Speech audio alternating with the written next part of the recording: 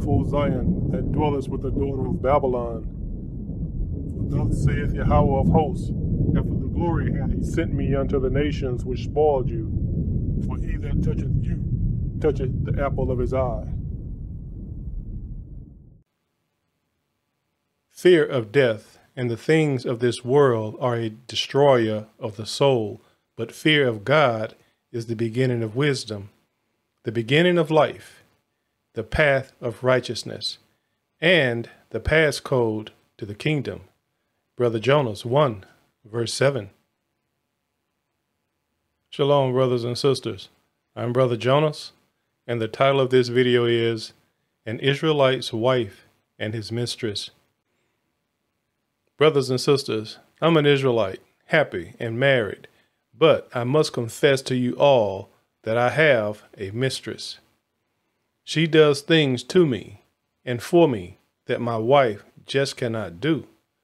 She pleases me in every aspect of my life and comfort me when no one else can.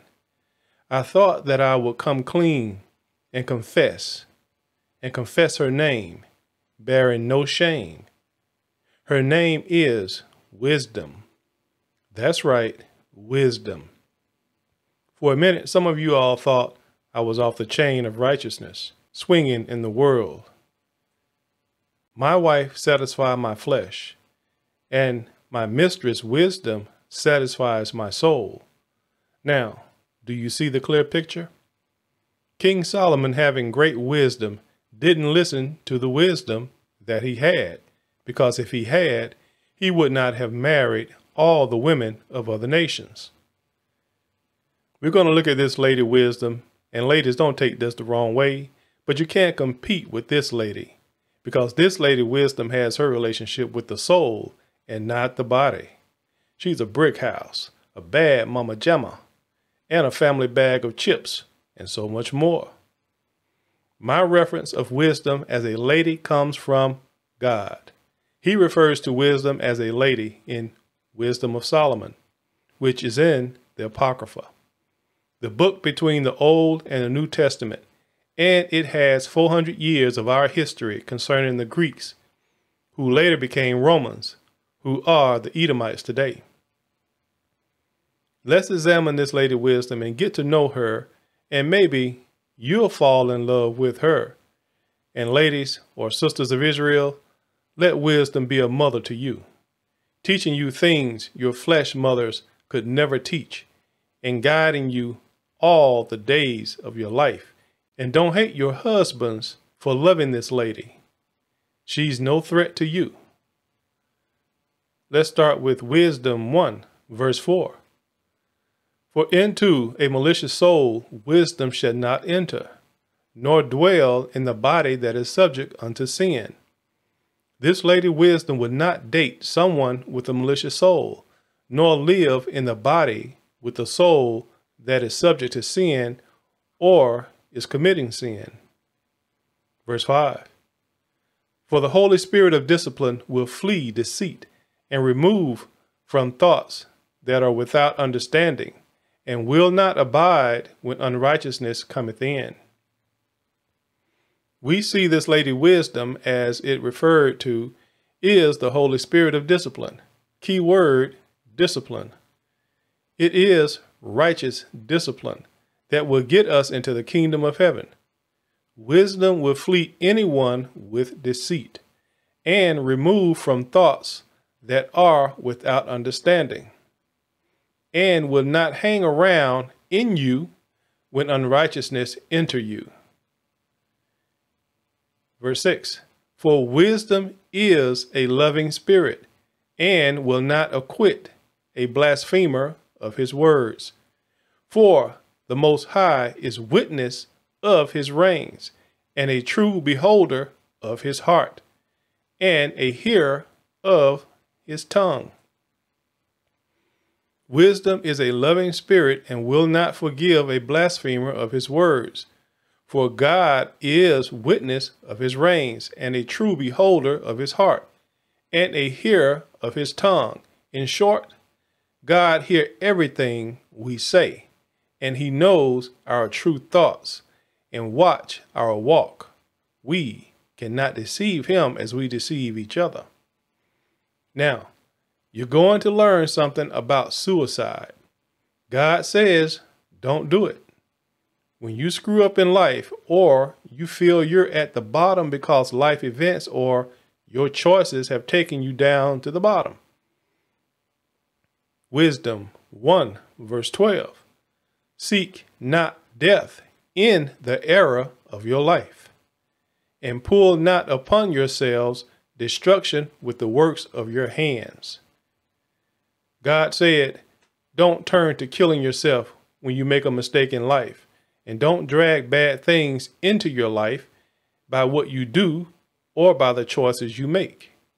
We deal with family and people in our lives that think they should live for the day and not live for a kingdom that will come. Let's hear what wisdom says. Wisdom 2 verse 1. For the ungodly said, reasoning with themselves, but not aright, our life is short and tedious, and in the death of a man there is no remedy. Neither was there any man known to have returned from the grave. The ungodly said, after reasoning with themselves, as people do today, and not thinking straight, but crooked, our life is short.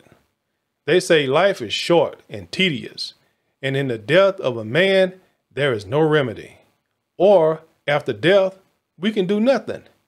Neither was there any man known to have returned from the grave. They don't believe in resurrection.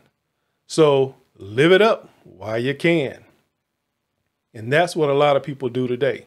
And that's what our enemy, Esau, the Edomites, try to get us to do by watching their television programs, their movies, and such. Wisdom 2, verse 5. For our time is a very shadow that passeth away, and after our end there is no returning. For it is fast sealed, so that no man cometh again.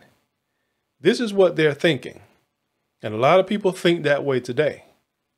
They said our time is short and there is no coming back after death. Well, if you believe that, you already done. Verse 6. Come on, therefore, let us enjoy the good things that are present, and let us speedily use the creatures like as in youth. They said, let's live for now, forsaking tomorrow. Verse 10. Let us oppress the poor righteous man. Let us not spare the widow, nor reverence the ancient gray hairs of the aged. When you live for the here and now, forsaking tomorrow and the kingdom, wickedness fills your mind. They said, let us oppress the poor righteous man, or do evil to him. Let us not spare the widow, or do evil to the widow also, nor reverence the ancient gray hairs of the aged. Or let's disrespect the older people which have gray hair. We can take advantage of them. They can't fight back. Verse 12. Therefore, let us lie in wait for the righteous, because he is not for our turn, and he is clean contrary to our doings. He upbraideth us with our offending the law, and objecteth to our infamy the transgressions of our education. All this is a lack of wisdom.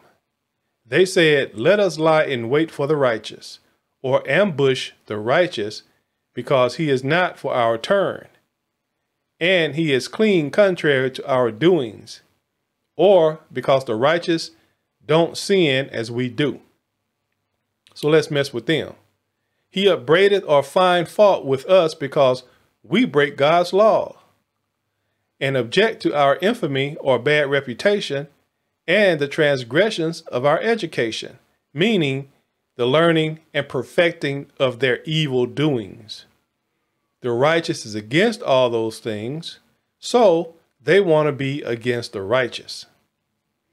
Wisdom, she is going to show us events in these last days and how she will comfort us and strengthen us for what we must do in the very near future. Wisdom 5, verse 1. Then shall the righteous man stand in great boldness before the face of such as have afflicted him and made no account of his labors. Some of us will be captured and brought before our enemies because we are Israelites. Many of our own people will see as well, and we will be strong and bold in our hour of trouble. Guaranteed. Verse 2. When they see it, they shall be troubled with terrible fear, and shall be amazed at the strangeness of his salvation, so far beyond all that they look for. Our enemies and the weak of our people will see it and be upset with terrible fear, and will be amazed at the strangeness of our salvation, so far beyond all that they had imagined. The Most High is going to do things in a way that we can't even imagine. And as I always say, I have a very good imagination. Verse 3.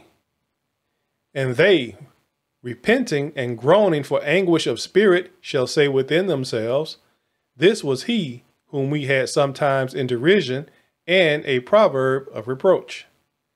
Many of our people will repent and groan for anguish of spirit.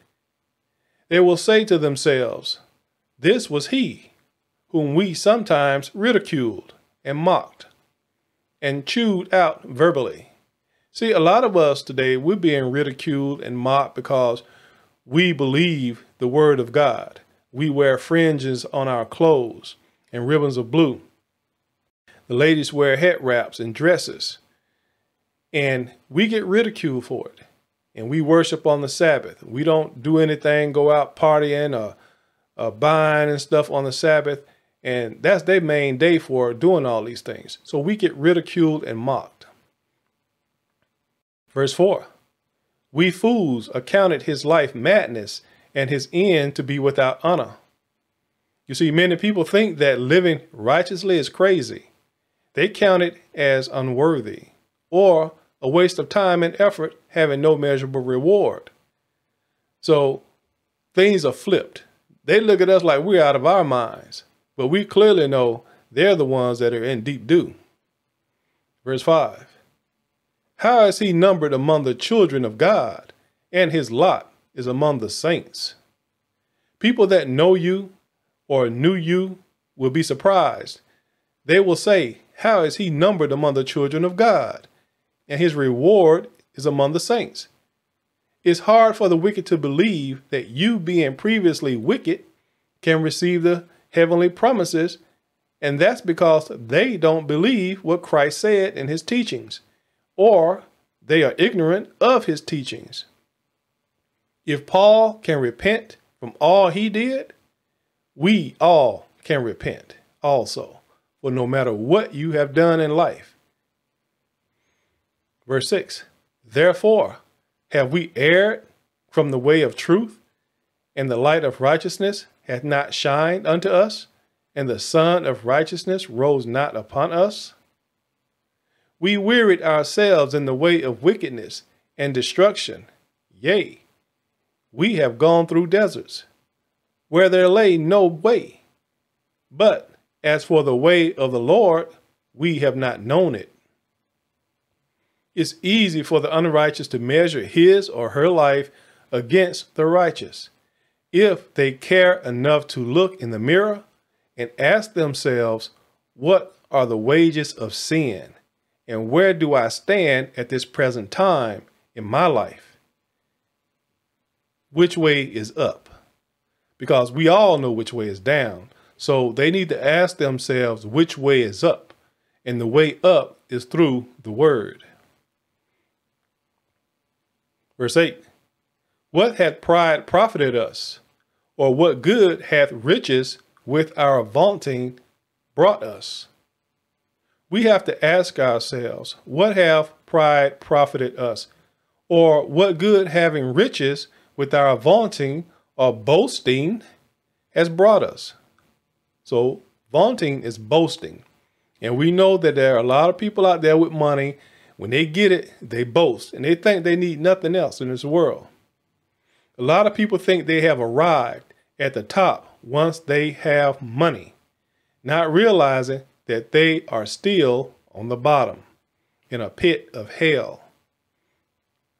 Verse 9, all those things are passed away like a shadow, and as a post that hasted by, and as a ship that passeth over the waves of the water, which when it is gone by, the trace thereof cannot be found, neither the pathway of the keel in the waves. Or as when a bird hath flown through the air, there is no token or sign of her way to be found, but the light of air being beaten with the stroke of her wings, and parted with the violent noise and motion of them, is passed through. And therein afterwards no sign where she went is to be found. Or like as when an arrow is shot at a mark, it parteth the air, which immediately cometh together again. You have to visualize these things so that a man cannot know where it went through. All the things of this world we accumulate and possess and own, including our own lives, will pass away like a puff of smoke. Life is just that quick. No matter if you live 50 years or 100 years, our life is like a puff of smoke that fadeth away. Verse 13, even so, we in like manner, as soon as we were born, began to draw to our end, and had no sign of virtue to show, but were consumed in our own wickedness. Israel, don't you know most people live their lives not knowing what their lives were for? People always say, well, what's life for? What is life all about? And then you get some white folks coming out with their books trying to explain to you what life is. And it's a very simple thing, that our lives are a test of worthiness to determine if we will receive eternal life or eternal damnation in the lake of fire. It is simple. Life is a test. Now you can go all to the left field and enjoy all the wickedness that this life has to offer, and you will fail the test, and you will get eternal damnation in the lake of fire.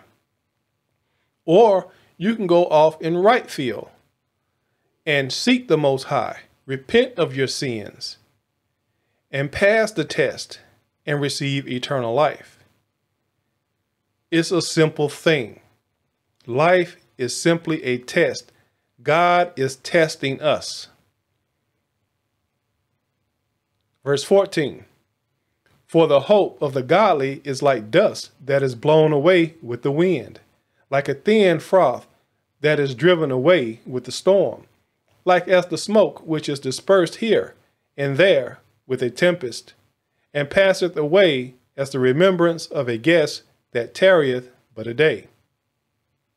The hope we have as godly, righteous people is fragile, thin, easily moved, and can quickly be forgotten if we don't maintain the path of righteousness. We have to always remain focused on the Creator and on what He tells us to do and how He tells us to do it, and obey Him. We have to remain on that path, or we will find ourselves making a wrong turn with hillbillies trying to kill us. Just a little movie buff in that little thing there. Verse 15, but the righteous live forevermore. Their reward also is with the Lord, and the care of them is with the Most High. Therefore shall they receive a glorious kingdom and a beautiful crown from the Lord's hand, for with His right hand shall He cover them, and with His arm shall he protect them. My mistress wisdom whisper these words in my ear and comfort me to help keep me stable in my walk through this hell we're in. We will receive a glorious kingdom, and a beautiful crown will be put on our heads by Christ himself. With his right hand will he cover us, and with his arm will he protect us. Verse 17, he shall take to him his jealousy for complete armor, and make the creature his weapon for the revenge of his enemies. Christ will take to him his jealousy for complete armor. He will remember all that the nations did to us, and make the creature or Israelite his weapon for the revenge of his enemies. We will become the battle axe of God and do all his pleasure against the nations. Those are going to be fun times, guys. Fun times. This will take place during the day of the Lord, or during the 7 vials of God's wrath being poured out in a couple of years. Yeah, it's that close. Let me tell y'all something. If y'all can't see that the first 4 seals are wide open now, you're asleep. You're dead asleep. These things are going to move quickly, so fast that you're not going to have time to think, more or less time to try to pick up a Bible. You need to get digging into this word now, because the days are short. Believe me when I tell you this. Verse 18, he shall put on righteousness as a breastplate, and true judgment instead of an helmet. He shall take holiness for an invisible shield. His severe wrath shall he sharpen for a sword, and the world shall fight with him against the unwise. Then shall the right aiming thunderbolts go abroad, and from the clouds, as from a well-drawn bow, shall they fly to the mark. And hailstones full of wrath shall be cast out of a stone bow, and the water of the sea shall rage against them, and the floods shall cruelly drown them. Yea, a mighty wind shall stand up against them, and like a storm shall blow them away. Thus iniquity shall lay waste the whole earth, and ill dealing shall overthrow the thrones of the mighty. These times will seem like a pleasant dream for us, the righteous, and a hellish nightmare for the wicked of this world. It's very close, y'all. It's very close. Wisdom 6, verse 1. Hear therefore, O ye kings, and understand. Learn, ye that be judges of the ends of the earth. Give ear, ye that rule the people, and glory in the multitude of nations. For power is given you of the Lord. That's right. All these people that are in power now, from small to great, God has put them where they are. Don't worry about the things that they're doing. The Most High has his reason for putting them there. And sovereignty from the highest, who shall try your works and search out your counsels.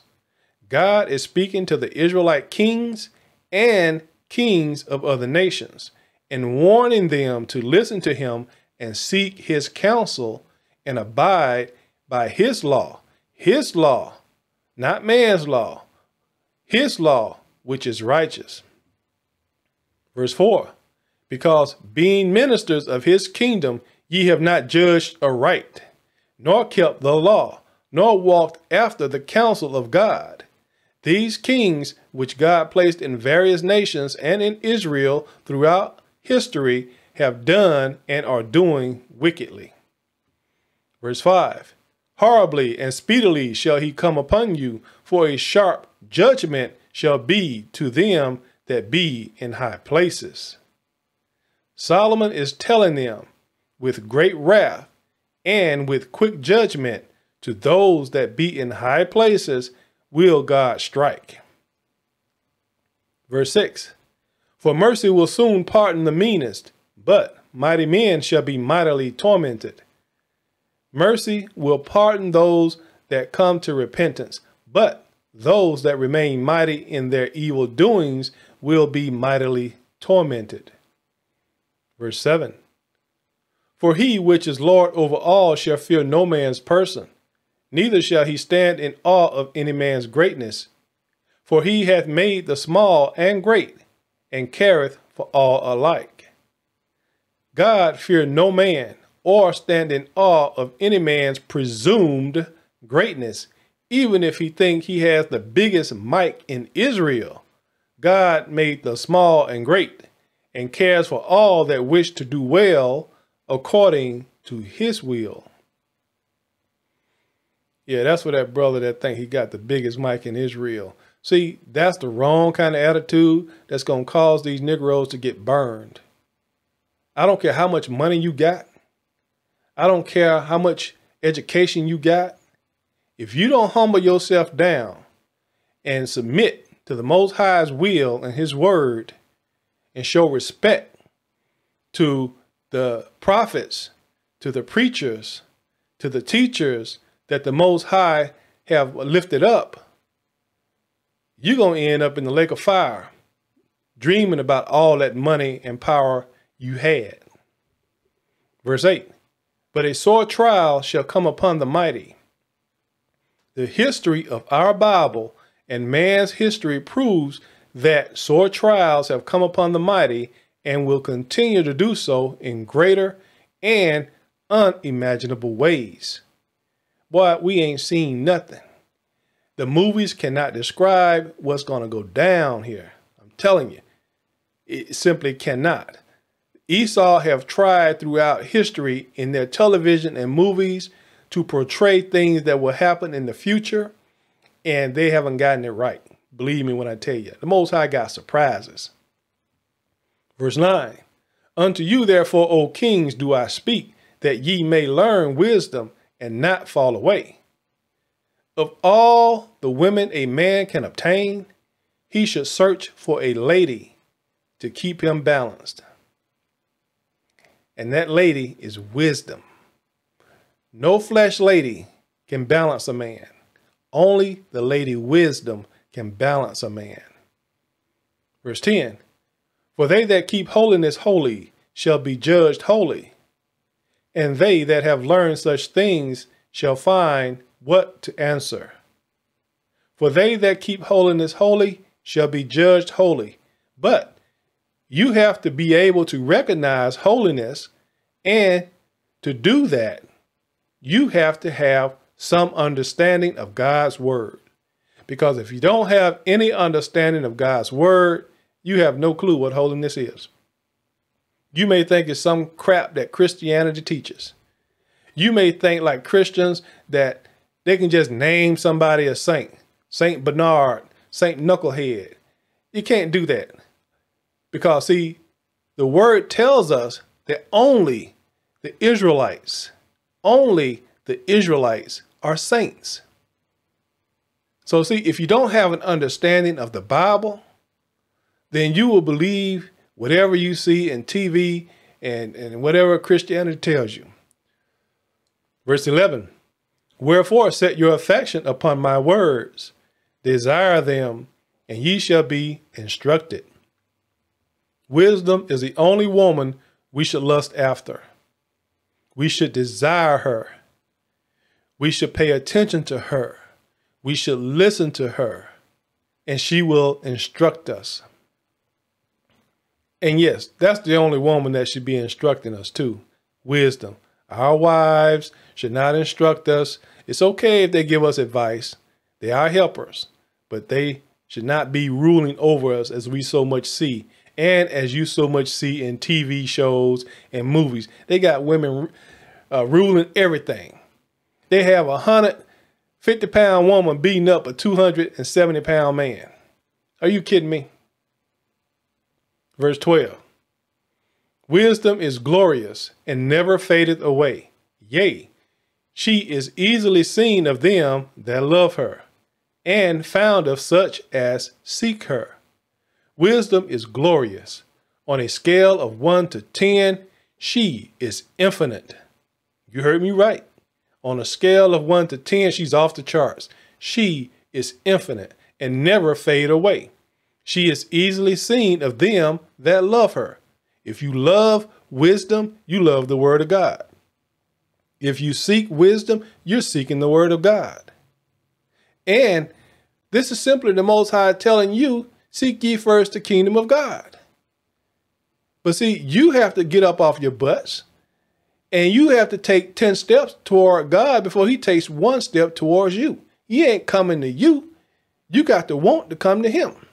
And then when he see the truth of your spirit, that you so desire to repent, that you so desire the word, then he will open you up and you will begin to understand these things. I saw something the other day on YouTube. We got these brothers out there teaching people that North America, South America, these lands over here is the promised land. This is Azareth that's spoken of. This is Azareth. North America, South America, the Western Hemisphere is Azareth. These lands were promised to Northern Kingdom Israel. They came over here hundreds of years ago before the white man set foot over here. These were good lands, are good lands, rich with resources, but this is not the promised land. They're saying Israel is not the promised land, but this Western Hemisphere or the United States is. These are some messed up Negroes. I love my people, but they do not understand the word. They do not know what they're talking about. And they need to search their souls and stop teaching this madness, because this land is crap. And it's going to be a hell on earth before the Most High is done with it. Now I digress. Let me get back on path here.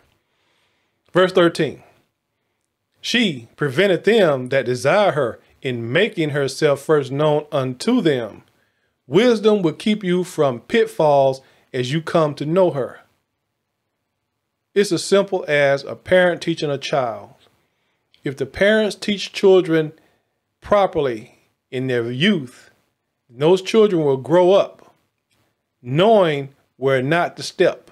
I ain't gonna step on this anthill, those ants will get me. I'm not gonna step on this snake pit, those snakes will get me. But when your parents don't teach you anything, those children grow up not knowing anything, and they step in a lot of mess and go through a lot of pitfalls and look back on their lives and say, man, my life was a piece of crap. My life was a waste. So we have to go after wisdom, and we have to let wisdom guide us so we make the right decisions in life. Verse 14, whoso seeketh her early shall have no great travail, for he shall find her sitting at his doors. Most of us didn't seek wisdom early in life and had many travails from boneheaded decisions we made. Using that slut, we knew our own personal lack of wisdom. Yeah, that's the slut, our own personal lack of wisdom. Yeah, that slut led us down many wrong paths. True wisdom was sitting at our door the whole time. We walked past her every day, going in and out. And that beautiful lady was sitting right there at our door the whole time. And we couldn't see it. Verse 15, to think therefore upon her is perfection of wisdom, and whoso watcheth for her shall quickly be without care. People say no one is perfect, but to think upon her is perfection of wisdom, and whoever watch for her will quickly be without care. We call that peace of mind. And yes, you can be perfect in the eyes of the Most High. Job was perfect in the eyes of the Most High. Did he have sin? Yes, he did. Did he make mistakes? Yes, he did, just as we do today. It is not talking about perfection as the Edomites would define perfection. And it's not talking about perfection as Christ was perfect without any mistakes. He walked the walk for us, took the sins so that we could be seen as perfect in the eyes of God. He's the mediator that says, I know what they went through, Heavenly Father. I felt all the things they felt. I was tempted with all the things they're tempted with. So yes, we can be perfect by simply obeying the Most High. Verse 16, for she goeth about seeking such as are worthy of her, showeth herself favorably unto them in the ways, and meeteth them in every thought. For she goes about seeking those that are worthy of her. To be worthy, you must repent and seek the Most High, and then wisdom will show herself favorably to you in the ways, and meet you in every thought that you have. So when you get a crazy thought about doing something sinful, wisdom would say, you know what? That's sin. Don't do that, because the angels see you, God sees you, nobody else might not see you, but the ones that really count see you. So you'll think twice about doing something wrong. You'll think about the consequences of your actions. Because let me tell y'all something. You think nobody's watching? Somebody is always watching. If it's not God, the angels, your neighbors, hidden cameras, somebody is watching. Verse 17, for the very true beginning of her is the desire of discipline, and the care of discipline is love. For the very true beginning of her is the desire of discipline. How many of us desire discipline? And discipline is what Israel has lacked throughout our history. And the care of discipline, is love. Discipline is the law of God. Let me say that again. Discipline is the law of God. And keeping the law or commandments is loving God. It's just that simple. And scripture tells you that. If you love God, you'll keep his commandments. Simple. So don't say you love God if you ain't keeping his commandments. You're a liar if you do. Well, them your words. No, those are scriptures in the Bible. Find them. Seek them. Convince yourselves. Verse 18. And love is the keeping of her laws, and the giving heed unto her laws is the assurance of incorruption. And incorruption maketh us near unto God. Therefore the desire of wisdom bringeth to a kingdom. In short, brothers and sisters, if you will enter into life or the kingdom, keep the commandments. That's Matthew 19:17.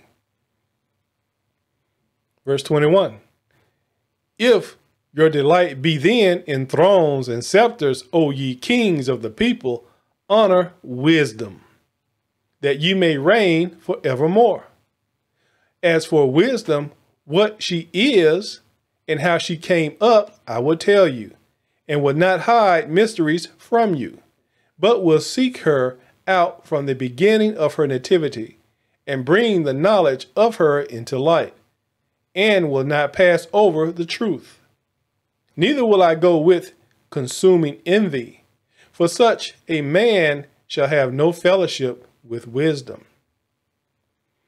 If your intentions are not righteous, then you or any man will not fellowship with wisdom. It's not something that can be bought. It's not something that a highly educated person can just go and get. If the intentions of your soul are not to be righteous, you will not obtain wisdom. Keep that in mind. And the Most High knows your thoughts. He knows your intentions. He knows what you truly desire. The spirit that lives inside of your body knows what you truly desire.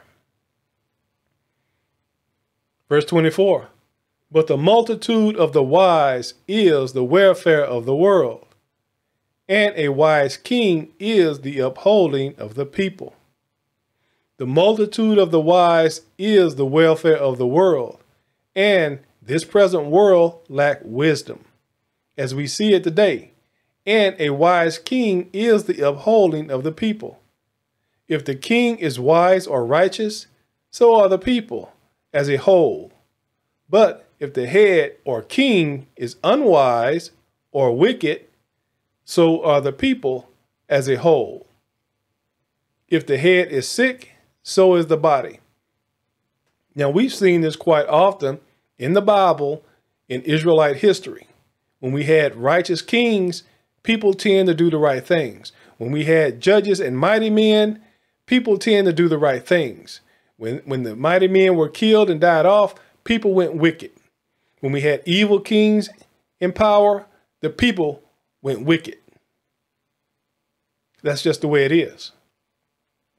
Verse 25. Receive therefore instruction through my words, and it shall do you good. Receive instruction through God's word, and it will do you good. Wisdom is the only woman we should lust after. She is a pure virgin to every man that find her and lay with her. Of all the women a man might obtain, of all the beauty beholding a woman, of all the love a woman has to give, no woman, not even my wife, stands above this lady, my mistress, wisdom. There is only one God, and there is only one wisdom. Seek her and have peace. Seek her and have life. Peace to you, Israel. Remember, tick-tock.